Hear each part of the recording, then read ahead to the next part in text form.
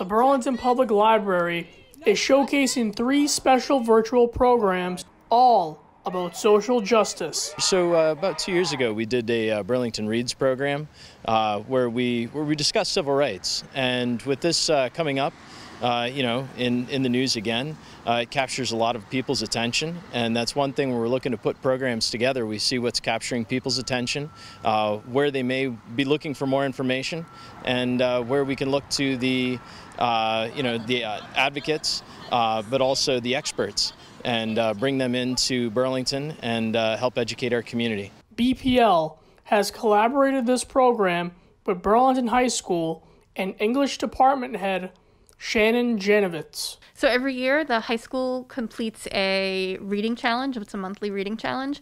And this year, we really wanted to partner with the library, as I know they also work on community reads programs. So we reached out, got in touch, and they actually were already starting to focus on a social justice series. So we've been in contact all summer and planning different monthly topics that align with our curriculum.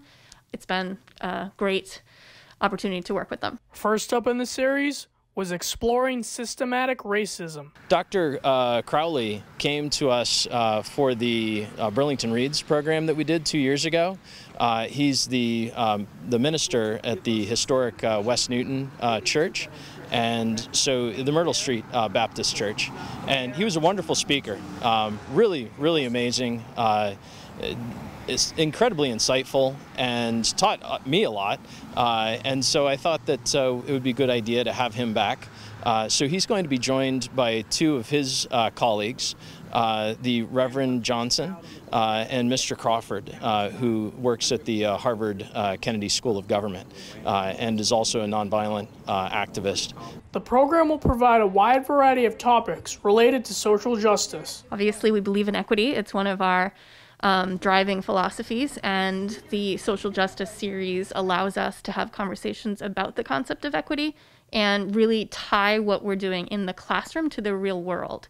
Students sometimes see books, literature that they're reading in class as just homework and not necessarily something that they can then apply to their lives. So I'm hopeful that with these webinars and the different programming that the library has really thoughtfully put together is going to really allow students to see the real-world implications of what they read, but also to engage with their community. From the Burlington Public Library and High School, I'm Robert Paris for BNEWS Weekly.